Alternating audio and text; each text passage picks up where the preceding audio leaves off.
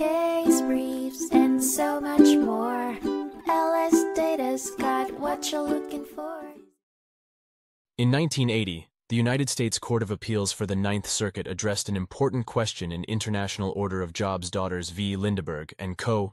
Can a company benefit from a market or trend created by another company, as long as it does not confuse the public into buying their product under the belief that it is the competitor's product? The case began when Lindeburg and Co., a jewelry manufacturer, was sued by the International Order of the Daughters of Job for using their name and emblem on their jewelry. Despite having been denied the designation of official jeweler, Lindeburg continued to use the Job's Daughters insignia.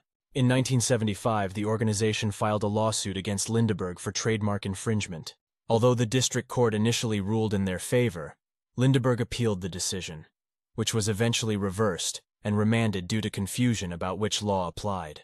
The key issue in the case was whether Lindeburg's use of Job's Daughter's name and emblem would mislead the public about the origin of the jewelry. Ultimately, the Court of Appeals found that there was no trademark infringement, ruling in favor of Lindeburg.